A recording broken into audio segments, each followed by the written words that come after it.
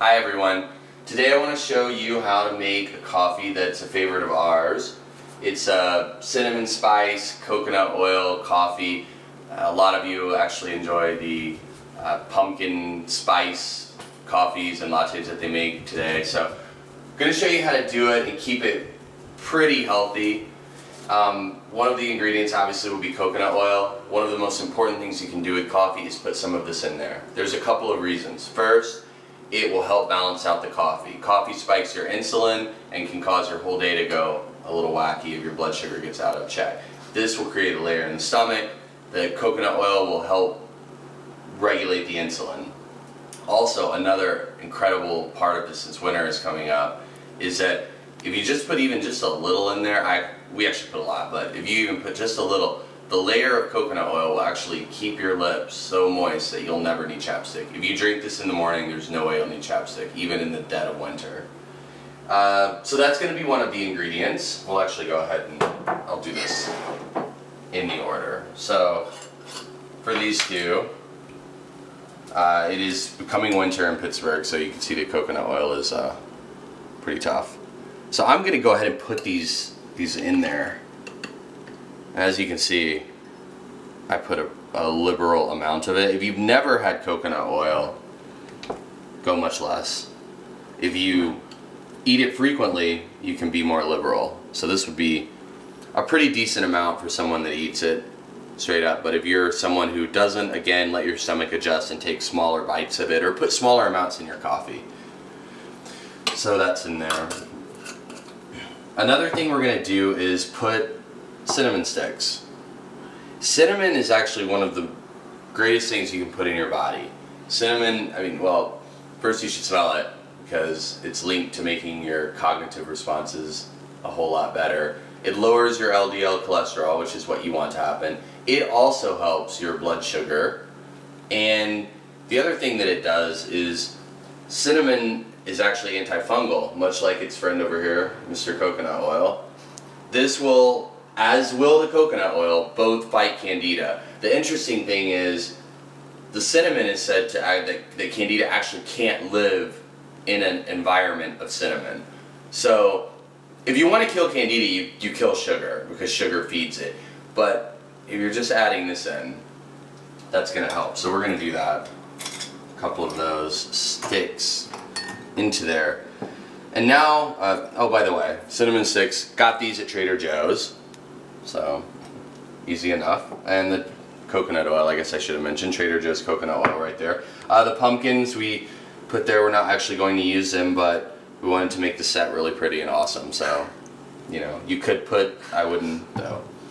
The other thing is, you can get all of this stuff yourself, but I just made it simple. Trader Joe's has a pumpkin pie spice that people use to put in, obviously, pumpkin pies. You could go to Whole Foods or your grocery store, wherever you go, Ralph's if you're in California, and you can get all of this. There's going to be a little more cinnamon. As you can see, we already put cinnamon in there, but I love the cinnamon is just awesome in this when it mixes with the coconut oil. So there is a little more cinnamon, ginger, lemon peel. For those who have pumpkin spice lattes, a lot of times they'll have an orange peel. It's kind of interchangeable. Nutmeg, always found in the pumpkin spice latte. Cloves and cardamom, which I don't really use and know what it is that much well, so whatever. It doesn't have a thing on it, so I'm going to have to do that. And you don't want to overload it. The cinnamon alone can be a little weird if you put too much in there, and it can affect your stomach. Like I said, it's not bad, it's good, but you want to be careful if you've never had it. And I am very sloppy with this stuff. And to give it a little bit of a latte flavor, we use a product called it's coconut milk creamer.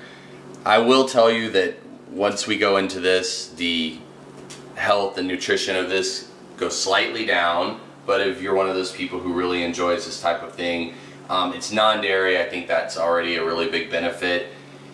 It's 4 grams of sugar per every tablespoon. That's actually not horrible. So I try to go with maybe a tablespoon and a half. So I'm going to kind of free pour this. into there like that. You can see it's kind of sitting on the bottom. And I think I'm pretty good with that measurement right in there. That's really not that bad.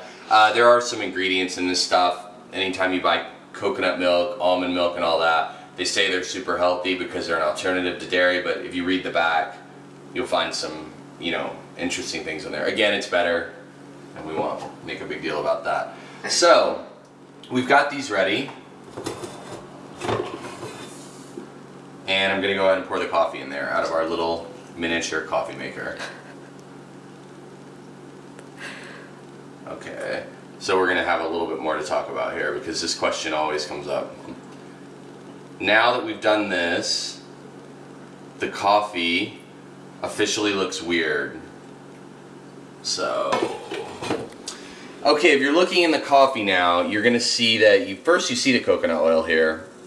You see all those bubbles. That's the coconut oil melting. So you're going to see this is going to melt from the heat, which is good, and it's going to create a fat oil that's going to rise to the top. I like it as is. So that's going to be mine. Julianne, on the other hand, doesn't like it like that as well. So what I'm going to do is stir it up a little bit for her. That coconut oil is going to rise again, because that's what it does.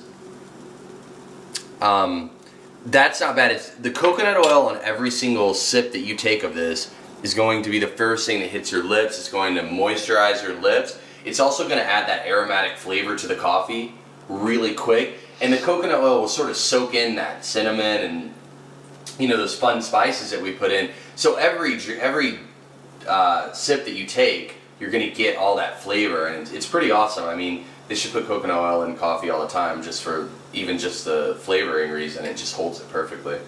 I guess that's it. So enjoy your Halloween, October type spicy coffee.